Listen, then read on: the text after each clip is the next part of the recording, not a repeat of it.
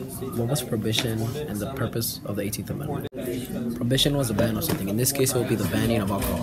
They wanted to ban the alcohol using the 18th Amendment because it was ruining families. People would go and waste all their money on booze, and it just wouldn't make any money for their families to support them.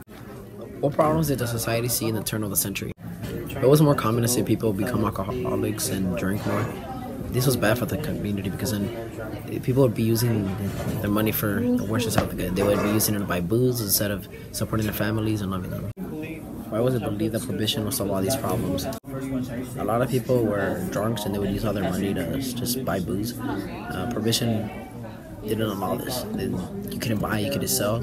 So it forced people to use their money for the better good. So people started buying things for the family to support them and just made a lot better community. What strategies did temperance advocates use to convince people to support prohibition?